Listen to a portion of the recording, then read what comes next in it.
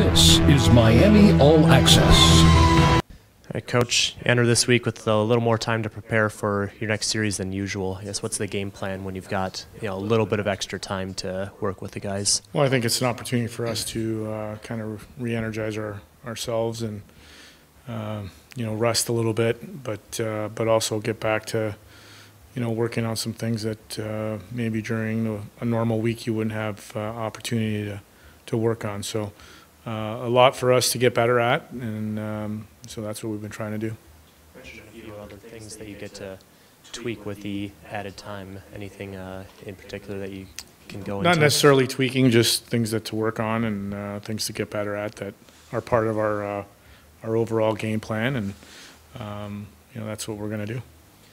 No, the getting swept at St. Cloud is a rough way to end that 6-game swing, but overall 3-3 road swing from right after Christmas to the second week of January. Your assessment of that 6-game trip?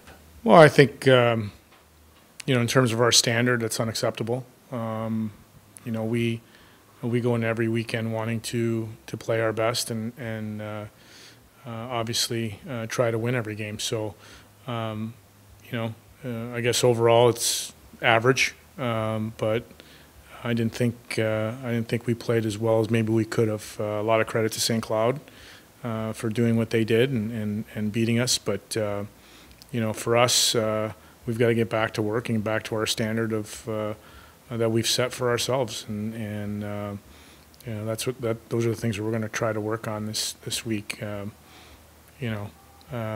don't think anybody's happy in the locker room after a 3-3 road trip.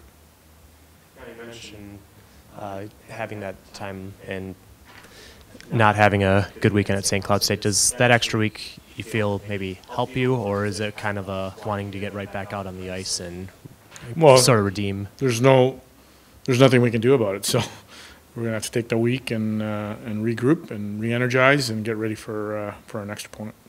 As far as this week in particular, what are some of the things that you're seeing? Like, I understand a couple of days off after a lot of traveling early on in the week. Yeah, I think rest is important because of the travel that we've had over the last 3 weeks, but also hard work and getting back to some of the things that we're need to get better at, and that's what we're focused on.